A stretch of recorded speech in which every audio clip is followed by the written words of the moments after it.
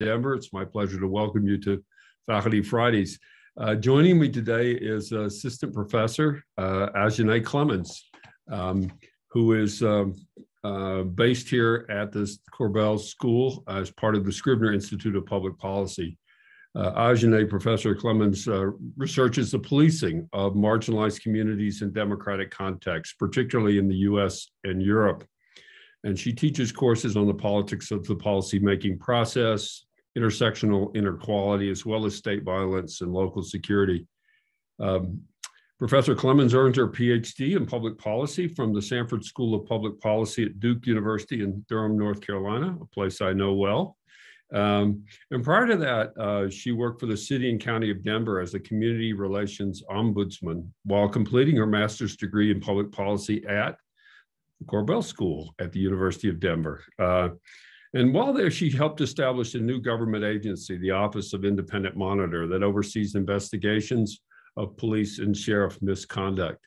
So she's working on issues and has been working on issues that have in the last couple of years really come to the forefront in our society. So it's with great pleasure that I welcome you to Faculty Friday, Ajenai. Thank you. It's such a pleasure to be here with you, Fritz. So maybe let's just start with this is your first year as a professor, and we're coming to the end of the first year. We're almost there. I think we're week 8 now. And for those of you who don't know, we're on a quarter system here at the University of Denver. So second quarter after the holidays. So it's a long haul. But how's it been? Intense, but great. A lot of fun. Yeah. So I need to know. So, what are the biggest surprises to you as a new professor? 2 surprises. One, I didn't know it was possible to be exhausted and energized at the same time. So that's great. I'm very happy about that. I'm, excited to finally be able to sleep in a couple of weeks. But at the same time, I'm running on adrenaline, and the students have been so energetic. So I've been able to kind of feed off of their energy. So that's been great. The second surprise is I feel a little bit like Mr. Miyagi from The Karate Kid. I grew up in the 80s and 90s. And so he taught Daniel these techniques. Really, they were hidden in these chores of waxing the car and painting the fence. And he got frustrated. And he complained one day and he said, "What is this? You're making me do all your chores around the house." And so he told him to show him the chores. And then they started flat out fighting, sparring. And then he realized that he knew karate all of a sudden. And so that's the stage that we are now. That's the stage that we are now after learning all these theories. Now they're policy fighting, and it's just like the coolest thing to watch. Great. Well, it's great. It's great, isn't it, to have the students back in person and to feel the energy and their energy now. It's really a good thing. Now, you actually grew up in the Denver area. You mentioned growing up. And I was curious, sort of, say a bit about sort of what were the influences in your life that led you to an interest in public policy? Wow. They have this kind of made up term that hides public policy in K-12 called social studies. So I actually learned the foundations. I was fortunate enough to have great, amazing teachers, 7th through 12th grade in social studies. And so that was my foundation. But in college, when I was an international relations major, there was a state legislator by the name of Wayne Ford, State Representative Wayne Ford, who came to speak to the students. And he was so charismatic, and the issues that he was passionate about so resonated with me. I literally was like, I have to meet this man, and pestered him for weeks until he agreed to give me a job. He wasn't even hiring at the time, but he was impressed with my persistence. So he just made up a job for me working for him at his nonprofit. And then from there, after a couple of semesters, he took me with him on the Hill, the Iowa State Legislature, and the assistants were seated right next to the legislators. So you actually got to see laws being made on a daily basis sitting in the chamber. And that's what really kind of opened my eyes, because I had no idea prior to that how much power these folks had to influence your everyday quality of life. So that was that, and a very kind of powerful conversation, I'll say, with Senator Stephen King, who's since then become a congressman. And so I went to speak with him because he was trying to pass this bill, the God and Country bill, that was going to Well, that's teach interesting. religion in the schools, teach the Bible actually in the public schools, and roll back their attempts at multiculturalism. So I went to speak with him, and I was a senior, in college, and he interrupted me and he said, "Look, kid, we don't have time for all these subgroups. All right. The bottom line is that European men founded this country, and that's what we need to be Wow. teaching in our schools." And so that Wow. really kind of switched my focus from international relations to paying attention to what was happening in my own backyard. And that's when I really started to get involved in public policy and decided to go back to school for a Master of Public Policy. Well, that was a remarkable story. What did you say to him when he said that to you? Oh, I actually started to educate him a little bit on the things that he was attributing to Europeans that were not uh, invented and innovated by Europeans. And then he Wow. excused himself and said he had a meeting. Yes, well, I can imagine. Well, that's what a great story, and it's to roll forward. You came, you get your undergraduate degree. You shifted your focus, and then you came to the University of Denver to get a master's in public policy. And you could, but was it while you were there, while you were getting the master's, that you started working with the city, with the community relations ombudsperson That's in correct. Denver? Yeah, um, and and one of the things I think I mentioned in the intro, that you were involved with establishing the Office of the Independent Monitor. So I'm just curious, sort of, how that came about. Why was it a thing that was needed? What impact has it had? Wow. At the time that it was created, there was a sort of groundswell from the public demanding increased civilian oversight of police and sheriff in particular, although it also has jurisdiction over fire. And this was on back-to-back, this is on the heels of back-to-back shootings of people of color in Denver. And so the office was created.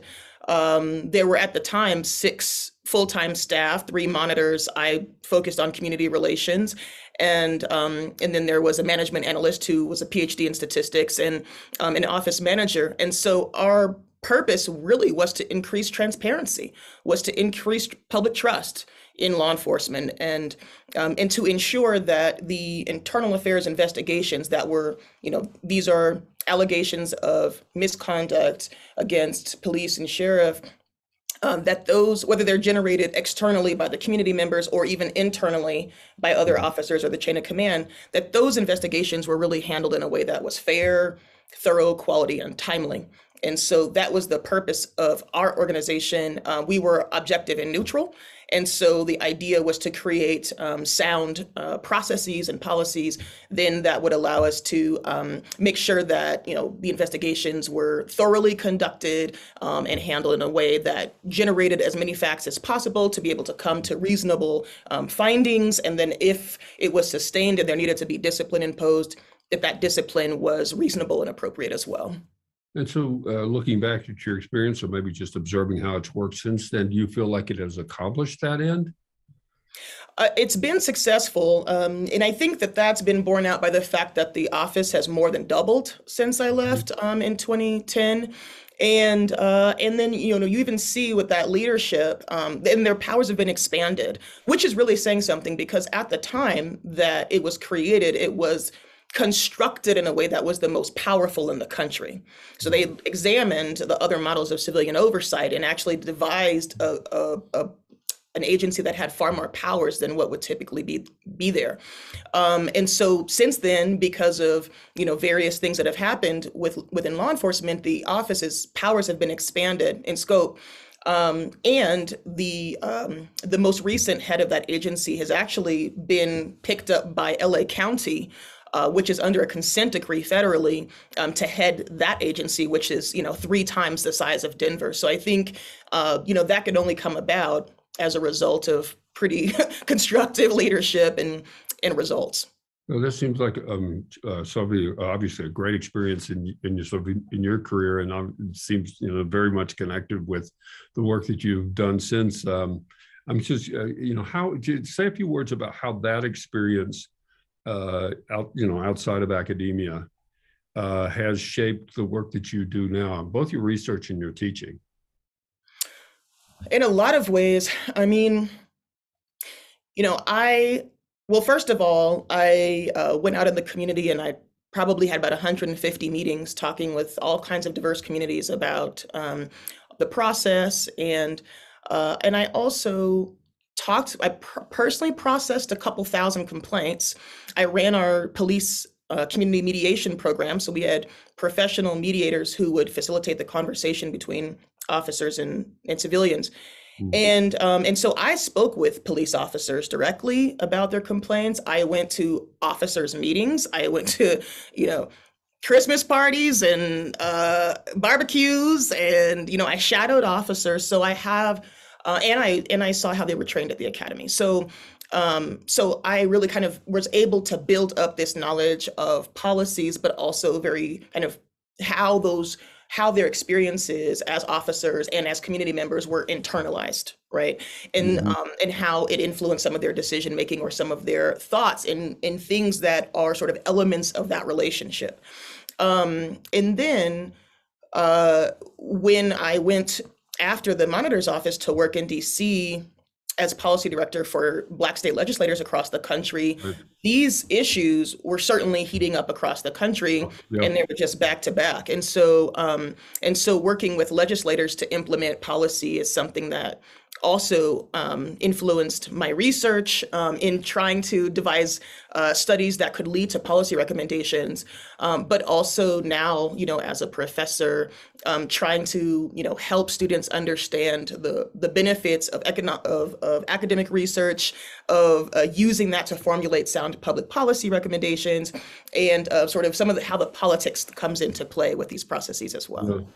Full disclosure to everyone, I met Ajenai when you came to Duke University to be a PhD student, and I was a professor there. And I remember meeting you and being so impressed with I heard some of this background that you came with, which is quite unusual for a starting PhD student, and I think probably a bit of a shock, to in the system to sort of be a starting student after all that really very significant policy experience. But it seemed to me, and maybe that sort of deep grounding, that deep knowledge, is been incredibly valuable to you in terms of having a better feel for what questions to ask, how things actually work, those kinds of things. I know. Say a bit more. You even said a bit just now about when you're talking to students about what one can learn from experience or what one learns in the world of practice and what one learns in academia. How do those things go together in your mind? Well, I think it is important to gather evidence. I mean, first of all, to even know what evidence is and what it is not, right? But which is increasingly important. But to be able to have some kind of rigorous process for answering questions, for raising questions and answering them appropriately, and finding out, finding out what it's going to take to kind of sift through all the noise, right, and come up with something that's grounded in facts, in how people actually behave, which is borne out by the empirical research, right, but that also equips them with arguments, with not just sort of the heated emotional rhetoric, but really being precise and kind of technical with how they are carrying out their recommendations and their writing and their speaking and all those things, and how people are likely to respond to that. And so how to make those arguments then even more robust. So I think, bringing together the research side and being able to walk them through different scenarios, taking them through case studies. When I had to, for example, write a proclamation I had a couple hours to write a proclamation for Michael Brown's funeral, before the facts were even in, right? So that was televised. So how, walking them through actual scenarios of what occurs, and then helping them to think about, that rational, scientific process, but then also being able to be nimble and respond to the politics that are kind of flying at you at 80 miles per hour. Yeah, it's I was Condoleezza Rice was here yesterday and today, and we had a bit of a conversation about the different worlds, so the political science world, that in the world of academia and the world of practice. And I essentially asked her the same question I asked you, and it was the same thing. That phenomenon that in academia you have a long time span, a lot of time to sort out the questions, et cetera, but great distance from the events.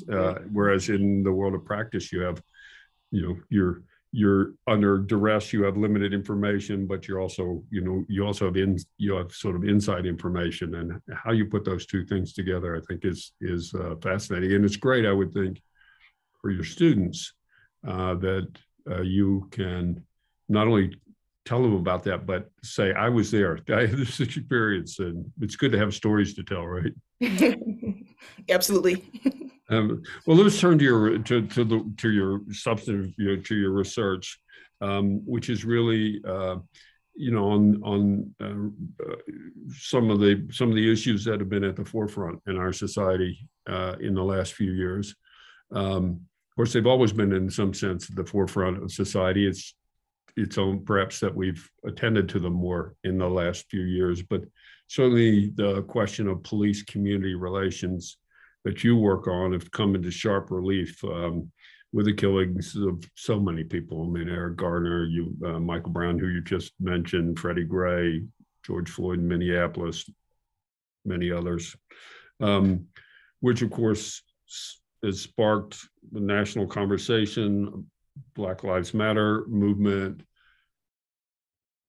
a tremendous amount of attention on this. And so I'm curious, because you were working on these issues, prior to the current moment, how all that attention, the publicity, BLM, how has that affected, just big picture in your mind, how's that affected police community relations, the field you're working on? Mm-hmm. How's all that attention really, what impact has that had? Mm-hmm.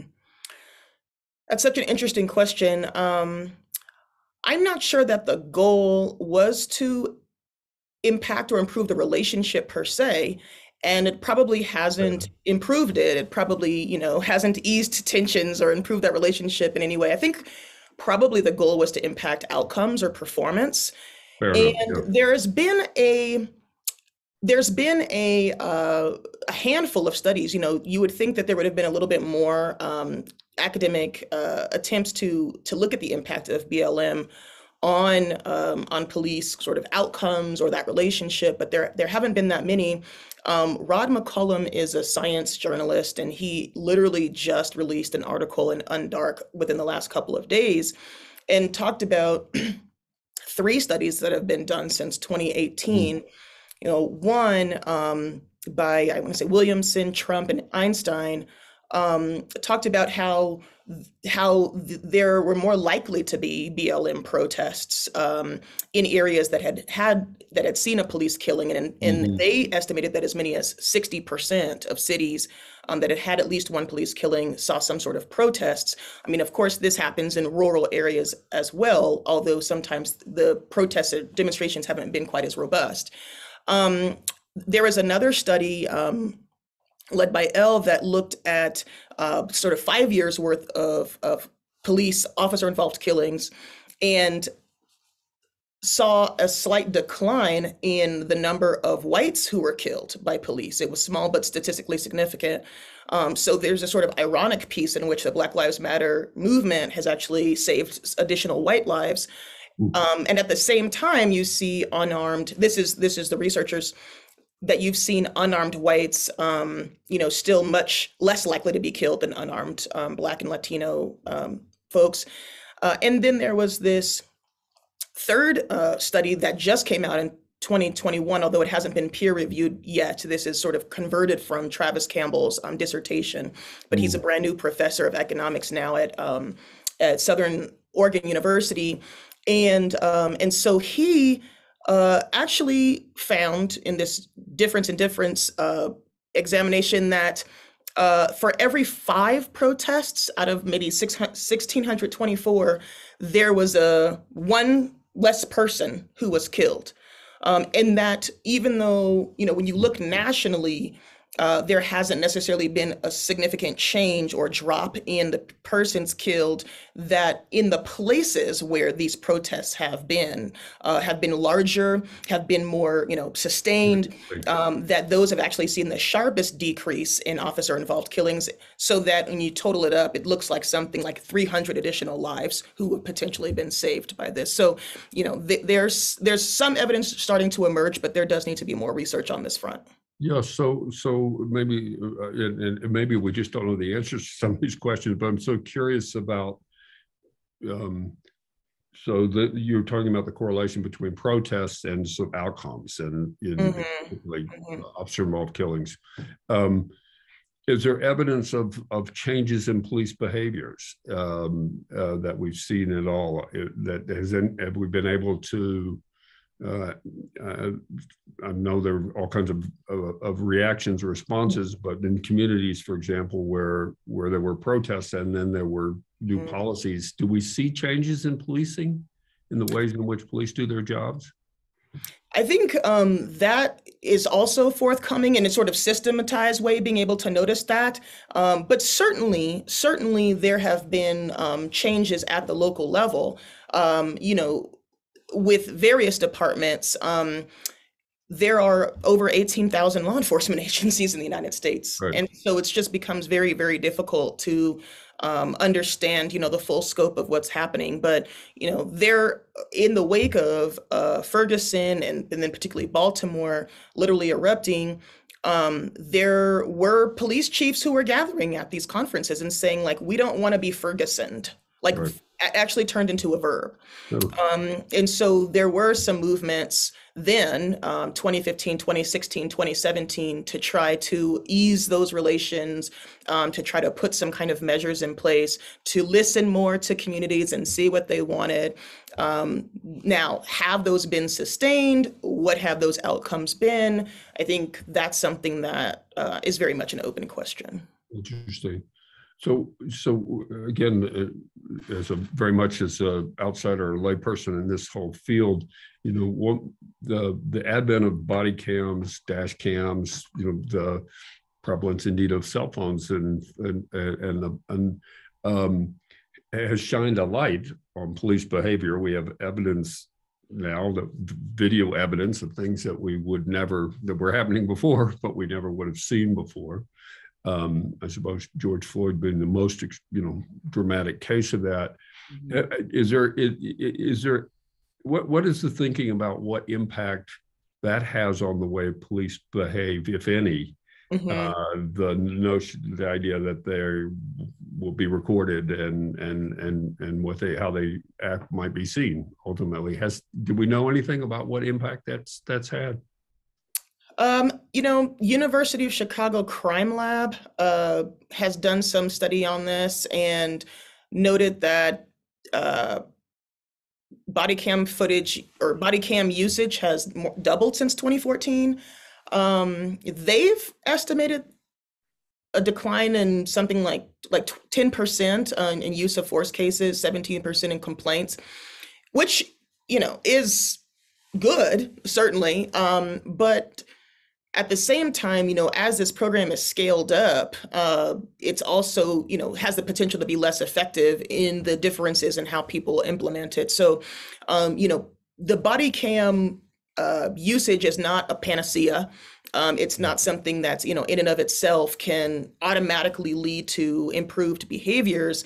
That has to be accompanied by good policies. It has to be accompanied by good policies around storage and around auditing, around, looking at what's happening and then having reasonable accountability measures to follow up, if officers are violating those policies and practices. So if you don't have a strong kind of disciplinary process in place, then the potential for the body cam footage is really hampered, and then you're stuck with this sort of what happens and what pops up in the media is these one-offs, versus a more systematic usage of the body cam footage. Yeah. I suppose it's the nature of the media that one only sees the sort of dramatic, things. But when I see them, I'm always amazed. Like, don't they know they're on camera? Like, this is sort of interesting that. And I suppose if you're an officer, you don't think I'm doing something wrong while you're doing it. At least because it's often shocking in a way to see the behaviors that are captured. You think, don't they know? Well, and that goes to the point is that sometimes people forget. They just literally within 15 minutes of recording. I mean, that's Dr. Phil too, right? When he puts a camera in people's houses, you're like, but yeah, I mean, people do forget that they're on camera. But also, if you don't have those follow-up processes in place and they know that there's not very much, accountability, then they're really not paying attention to how they look on camera. And then, and then sometimes there are poor policies and poor training that is embedded in the culture of the department. So relative to how they see things done on a daily basis, they may not feel wrong at all. And it may take that outside perspective to be like, really, we still do this, or this is done. So sometimes it requires that outside perspective to even check what's happening internally. Interesting. Now, you mentioned that you even observe training as part of your job, so question about police training. I mean, it's been said that often the training is it emphasizes a lot on defending yourself as a police officer, that the being wary at all times. And of course, let's be honest, it's a dangerous job and there's reason to do that. So, but I'm curious what your take is on, I don't know if you can generalize on the way in which police officers are trained and the extent to which that training leads people to be police officers to be more fearful than they need to be, to use force more quickly than one might like, et cetera. Yeah, training, it makes a big difference. And, again, with 18,000 different agencies, the training is literally all over the map, excuse the pun. And absolutely, there's a video that's shown of an officer doing some routine, traffic stop who's all of a sudden killed by the driver. And, a message that, okay, officers who are out of shape and too nice are more likely to be killed, or things like that. So from the beginning, having them more on guard than they need to be, or in a mode of, being more quick to use force or to use lethal force even than needs to be the case. It makes a difference to train officers on communication, on all kinds of communication techniques, on de-escalating, on calming themselves down, on taking a step back and interrupting some of those unconscious biases that they may have, particularly in terms of masculinity threats and things like that, that they're interrupting that, that they're slowing their brains down, that they're slowing their bodies down, that they're taking those breaths, and then that they're more considering, the facts, more objectively considering what threats are reasonable and what are not necessarily threats, and then once they kind of get a hold of themselves, then perhaps de-escalating other folks. So those are important things that can be helped in training. Also, there's a sort of crisis intervention training that can occur that helps explain to officers about people in crisis and disabilities, mental illness, all these kinds of scenarios where people might not be thinking rationally, or whether they may be under the influence, and so where they might need extra. You're still being tactical, you're still observing those tactical practices, but at the same time, just being more human, calming other people down, and bringing the situation to a safe resolution. That's very interesting. Are you seeing trends? Again, many police forces, but I'm just curious if that kind of training is more prevalent now, or than it once was. It has grown, again, with scaling up, because there's that dissemination that happens at police conferences. And so they're learning from other departments that have done things and trying to implement. But at the same time, when things get scaled up, sometimes they kind of lose that efficacy. So, it's something that needs to be updated. One of the things that's been learned, which is interesting, even in Denver, after Paul Childs was killed in 2003, this was a 15-year-old African-American boy who had some learning disabilities and mental health issues, and did not listen to the officer's order to drop his weapon, and then was killed in front of his family, struck with 9 bullets. And so this was part of the impetus for the creation of the Office of the Independent Monitor. And in the wake of that, Mayor Hickenlooper at the time implemented this automatic, training up of all police officers.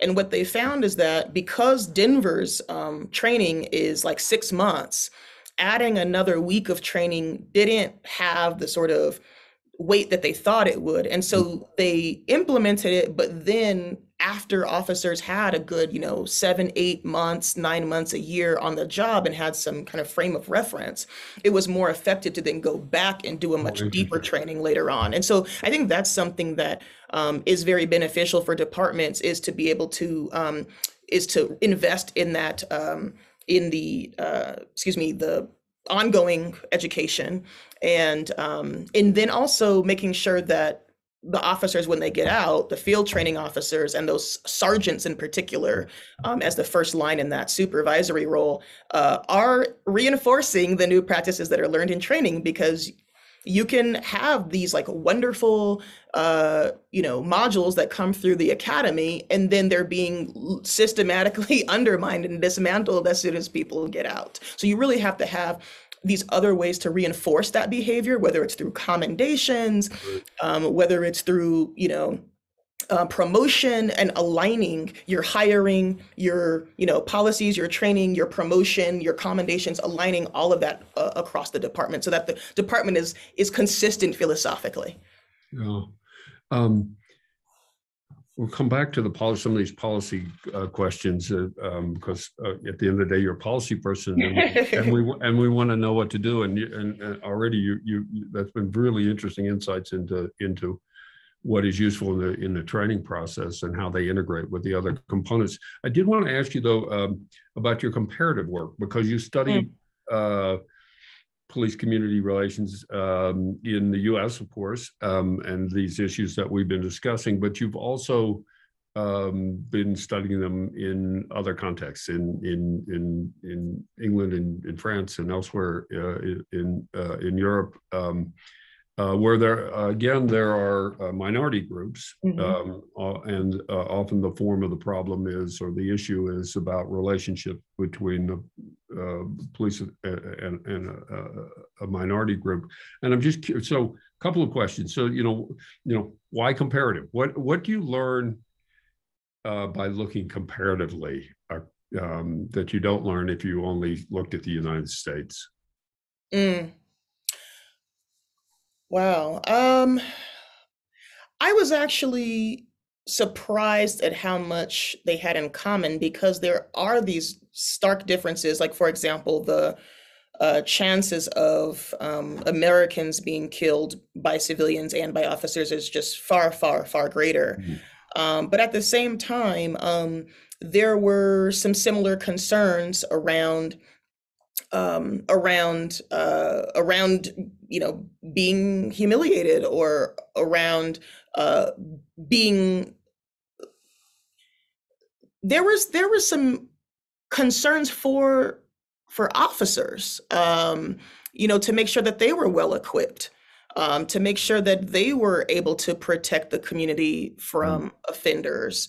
And so there were just some things that, I would not have necessarily expected on either side separately, that I learned by doing them together. Interesting. And what you pointed to the similarities. What would be some, because the contexts are different. Say we pick one of the countries. So what would you study? I know you did work in England, for example. I know Yes. pretty well.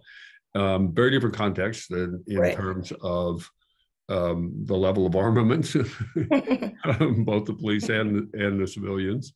Um, um, you pointed to some of the similarities. What are some of the ways in which there are differences in context that, or are there? I mean, or is the overriding story really this is really pretty parallel?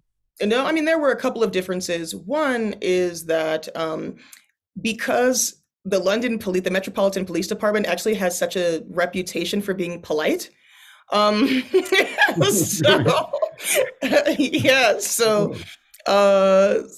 then when they weren't, people were far more angry about it and felt, pretty incensed, because there was just like this expectation. Um, but also the austerity measures that had been put in place some years ago that slashed the police department in half, uh, then led to some concerns around not having enough police. That was, I mean, in the US, and in Durham, where I interviewed these young men, there were some complaints about the way in which officers were distributed, or how they prioritized their time, or, their presence, or things like that, how they responded, their response time. But it was very stark in London, because literally when I went past what I thought were, they were police stations, those police stations were empty. They were literally empty. And having cobwebs in them, because the force had been slashed. And so with knife crime on the rise and gun crime on the rise, there, particularly among young people, there were most of the young men were actually quite concerned about the extent to which the police not only could protect them from, or younger people, if they felt like they themselves had kind of aged out of that risk, could protect younger people from what was happening in these trends, but also with some of the increased gun trafficking and gang expansion in London, where it's like more dangerous than New York, for example, to their shock. They were concerned about officers being outmaneuvered, outgunned, outmanned. And so those were the more top of mind concerns that weren't necessarily there on the American side. That's very interesting. Now, I want to remind everyone listening, love to take your questions as well. So if you have a question, put it in the Q&A, please, and we will get to as many of them as we can. A lot of directions we could go, but I want to come back to sort of the policy side, and maybe we were talking about funding, and so there's big. You reflected a big cut in funding in London, and I don't know if that was across England or just in London. As you well know, there was a push here amongst many to quote defund the police, and advocating. I'm not sure the phrase was, particularly apt, but it, basically advocating reducing resources to at least traditional policing. And I'm curious a couple of things. One, where you come down on that. What's your sense of that? Because as we're talking, I hear you talking more about we need to invest in training, or we need to invest in other things. So I guess that's the first question. And then I'm curious, because you've had a lot of relationships and conversations and engagement with police. And so I'm curious the extent to which, in your experience, police departments, police officers have felt a bit beleaguered in this moment. So those are two very different questions. You can take either one first. So I'll take the last one first, because it also ties into an earlier comment or question that you'd had around the impact of the Black Lives Matter movement on police behavior. Okay. And certainly there have been some, at least anecdotally and in the news, there have been certain departments that where we've seen a drop in enforcement or a slower response times or things like that, as they've been impacted by low morale, or, they've kind of flexed their ability to serve those communities and their decision to serve those communities. So that has been reported. The earlier part, remind me of the earlier part of your question. Well, it was really sort of a conversation really around policy, but it's really around your sense of, and we should really sort of get into the whole question about police reform and the things that you think are Yes. need to be done, because Yes. One school of thought was let's starve the police if they're not doing, this is the problem. This is the best way to attack that, to approach this. You may well agree with that. I don't know, but I'm curious sort of where you are on that issue. Yeah, I mean, I conducted these in-depth interviews. These were about 2-hour interviews each of these young men, Black men in Durham, North Carolina, who lived in the most economically distressed areas. And this was prior to the pandemic. And even though I was aware of the defunding the police movement, I specifically did not ask that question because it wasn't well known yet in 2019. And so I was really trying to understand from them organically, what they wanted to see, what it would take for them to feel safe, for them to be safe in their own words. And so I tried not to kind of move the conversation in particular directions, but to be as open-ended as possible in that regard. Some of the things that they wanted to see, though, in police were a sort of a different composition of the force, but also they wanted more training. They wanted more. They wanted them to be more invested in the community. They wanted them to be more connected to the community, and in some ways, and this was a surprising finding for me. They wanted, in some ways, for them to be more embedded, and so. It would be interesting to go back and see, now that this defunding the police movement has come to the fore, if any of them would have changed their perspective since then. But just based on the kinds of talents and skill sets that they expected or that they wanted to see in police officers, some of them even suggested that because of the difficulty of the job and what was required and what they would want officers to do, that in some ways they should be paid more. So it's actually kind of hard to square their dream for law enforcement with this sort of zeroing out of the budget. I think, and that's not to say that there are flaws or that, it's an inherently wrong, anything like that. I don't take issue with any of that. I'm just saying that when I went to this area where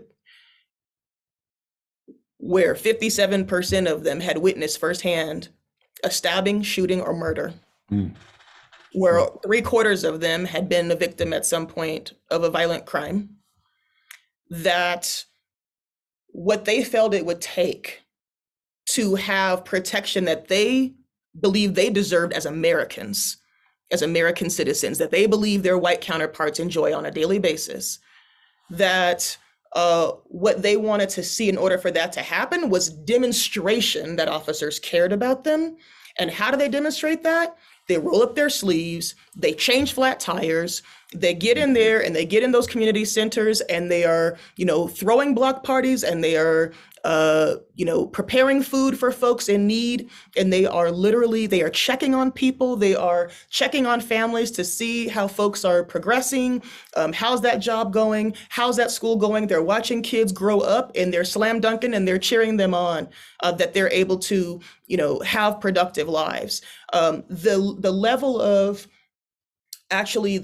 of desire for officers to be a part of the community was powerful, and it was across virtually the entire pool. Now, that's not to say that folks hadn't been hurt and that they sometimes didn't try to avoid them.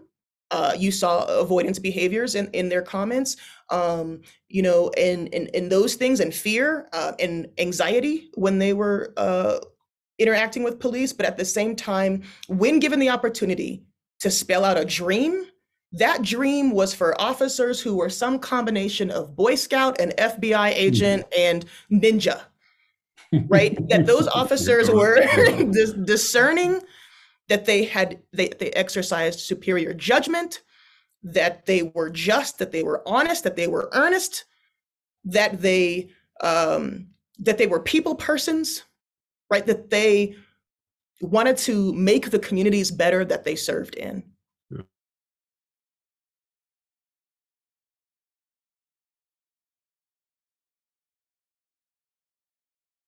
Those you interviewed, that's really remarkable. I'm sort of curious whether there are places where that vision is taking hold in any way, whether we see that, or there's any movement in that direction. I certainly would love to make that part of my next projects. But I mean, I'm also hesitant to kind of say, oh yeah, this department is doing great on all these fronts, because then it's like, as soon as you say something like that, there are these things that come out. But at the same time, I do think it's important to recognize when important efforts and improvements are being made, and that there is that's where academics can bring value, can add value, is to go in and say, okay, on these metrics, these departments have seen improvement, and how can other departments learn from that? And that's something that, that is part of my future work.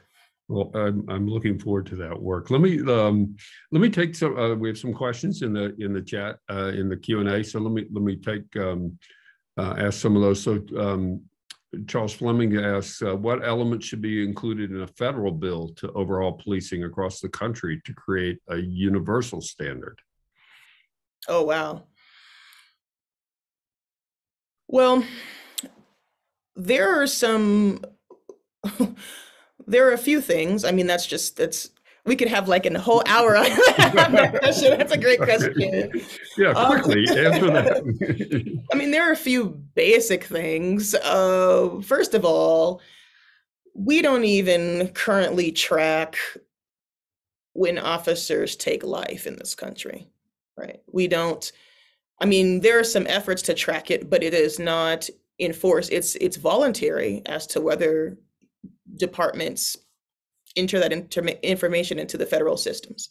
So the media is doing a better job of tracking officer-involved killings than the federal government is, either the FBI, the Department of Justice, or frankly, the CDC. So that's something that needs to be enforced, I think at a very basic level, right? Then just getting a better handle on racial profiling and what that means, because the definition of it has just become so convoluted. Essentially, departments have interpreted racial profiling as the only factor, race being the only factor for stopping someone or suspecting them. And usually that's not the case, right? So you're sort of defining it out of existence. And so there needs to be a more realistic definition and understanding and training and around what racial profiling actually is and how it functions.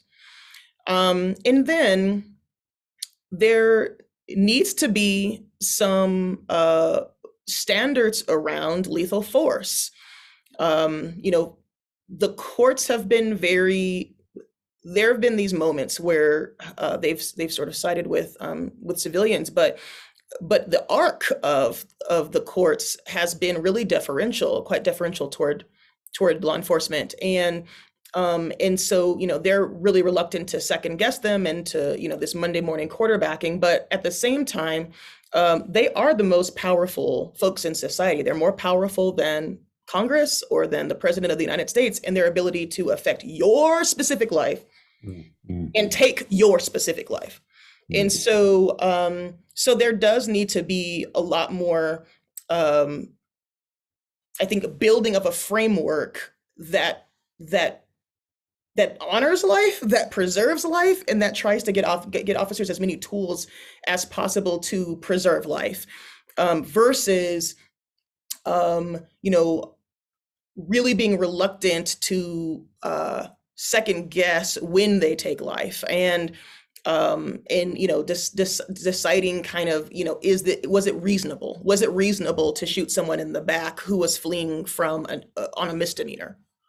The United States is, an incredible outlier in terms of the standards, the human rights standards that are sort of part of that apparatus of decision making around lethal force. And so bringing those more in line with, Amnesty International and sort of international standards would be a good start. So, there are some additional things, but I'm happy to kind of take a couple more questions before. Yeah, well, that was a good start. Guy Paget asks, what best practices do you see in police departments that have been able to improve relationships with minority or underrepresented communities? Mm-hmm. Yes, I mean, I think one of the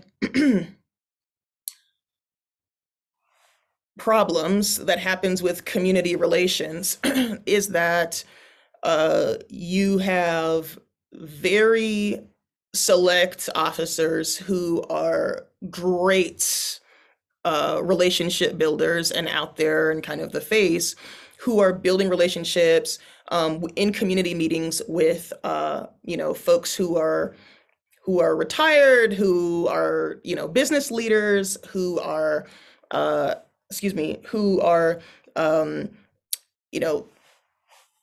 having these conversations over donuts and orange juice, and so they're listening to them, and so they're not, that's the easy part, right? Mm-hmm. And then claiming that that's community relations, so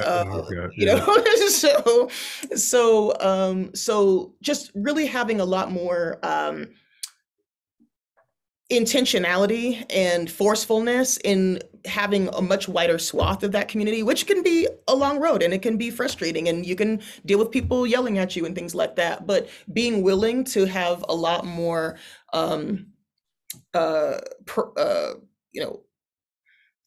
assertiveness in setting up various meetings targeting various demographic groups, and then really listening and finding ways to filter that back into the department and then take action on that. Also, departments that have increased their accountability. In Buffalo, we saw in response to the manager at the Tops grocery store being hung up on by a 911 agent.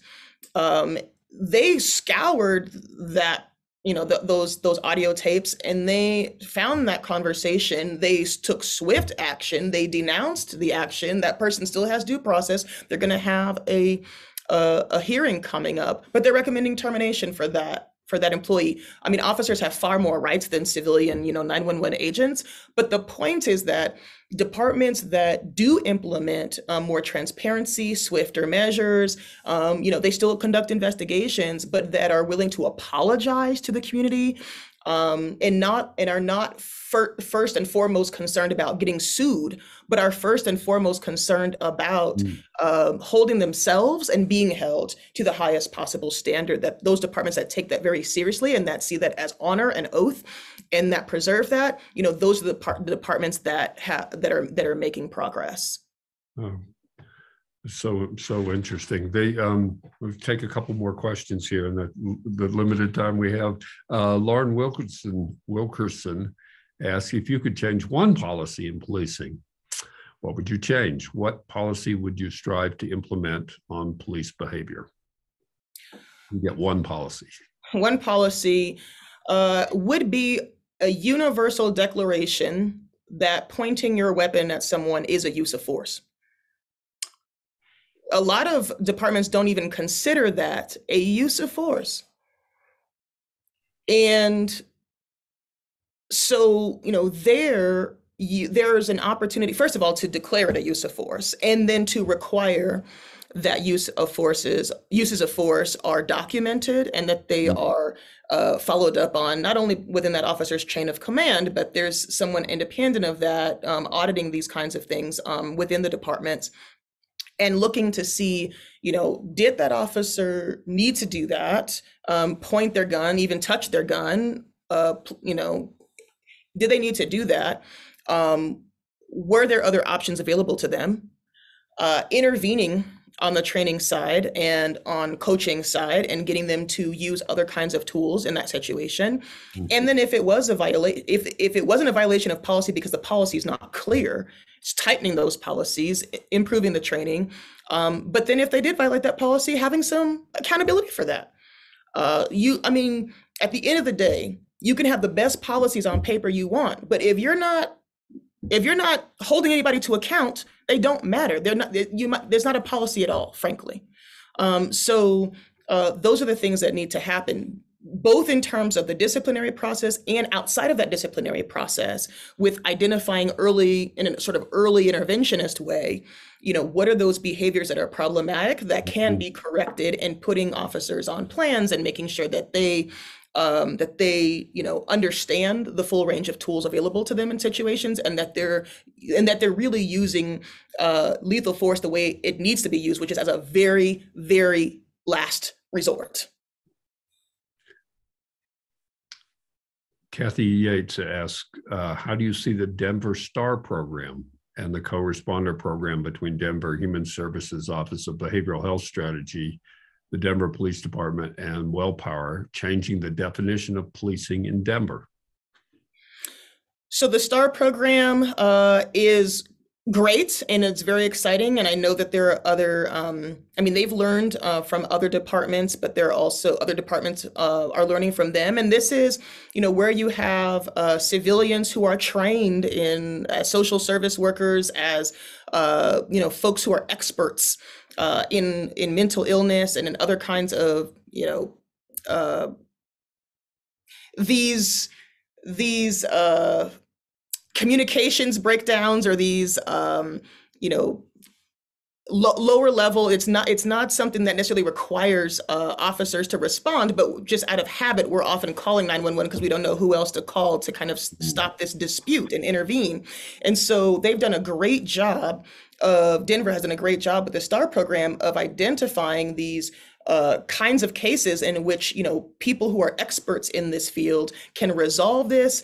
If there's mental health issues that need to be followed up on, that they're getting folks plugged into these services, so that there's also, people getting the help that they need, and that you're seeing a reduction in those kinds of incidents and repeat behaviors by those individuals. So it's something that has seen some great results that other departments hopefully learn from, and that continues to be invested in and improved upon, and hopefully, even within Colorado, disseminating that across the state. Well, it's great. I know you'll be doing some work in Denver in the upcoming. So let's take one last question, which is really from Trudy Gaiji. I'm probably mispronouncing your name. My apologies. But who asked, what is the area of Dr. Clemmons' research now as she continues the research she referenced that included interviewing men in North Carolina? So say a bit about your research agenda now. Okay, well, I have a lot more papers and potentially a comparative book to write with these interviews that I this is thousands of pages of transcripts, so I have a lot to do there. In the future, I'd like to do in-depth interviews of women and do some comparative work there, understanding their experiences and what they need. and white folks, Latinas, African Americans, Native American folks in Colorado, but also then in rural areas moving forward. And so looking at those differences between urban and rural. And then I'll continue hopefully to be able to tie back into some international work. I have a lot of things to do domestically first.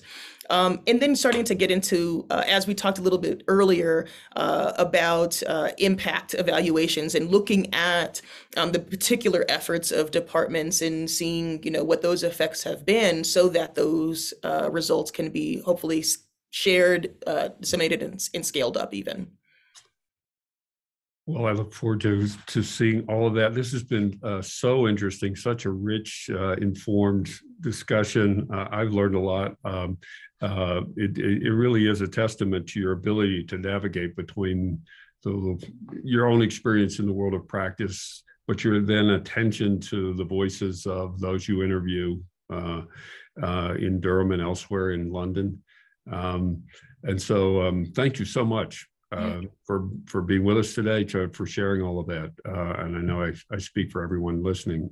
We have so many questions we didn't get to. My apologies to those that we didn't get to answer. But thank you so much, and thank you all of you for being with us today. Thank you, Dean Mayer, and thank you everybody for being here. I really appreciate it, and it was an honor. Bye, everyone.